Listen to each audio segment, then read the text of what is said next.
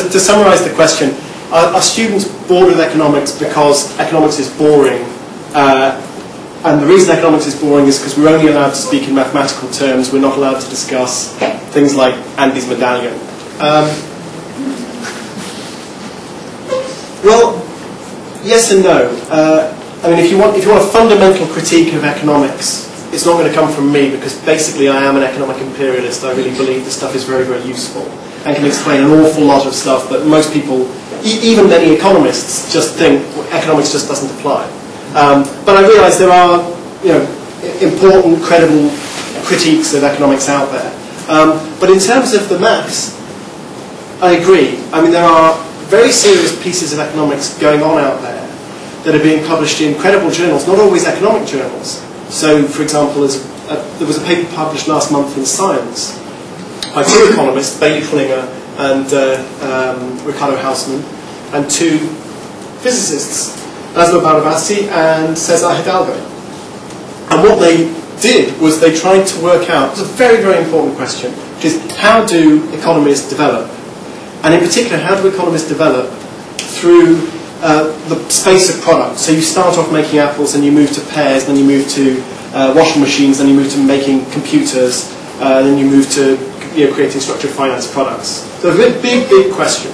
And they tried to measure the way that different products were linked to each other and how easy it was to make a transition from one product to another. And it turns out, this is not very surprising, but it's very, very hard for economics to measure, that it's much, much easier to move from making apples to making pears than it is to move from making apples to making semiconductor chips. And we knew that, but it's not in any economics paper. It's not in any theory of development, except qualitatively. There's a big push necessary. But quantitatively, it's very, very hard. And they've drawn a beautiful, beautiful picture in Science of the global product space. And they can show countries edging across this product space and developing very, very gradually. And they can show how East Asian economies are at the centre of very dense product spaces. So it's very, very easy for them to move again and again and again, whereas African countries are on the fringes of the product space. South Africa is an example. South Africa makes a bunch of things that aren't like anything else. And so if South Africa's trying to expand its economy, it has to make some big leap.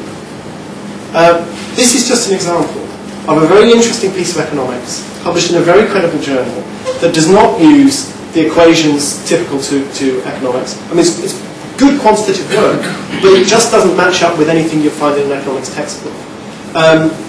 Now, that I think we have permission to talk about that. It may not pass any exams, but I think it gets people interested.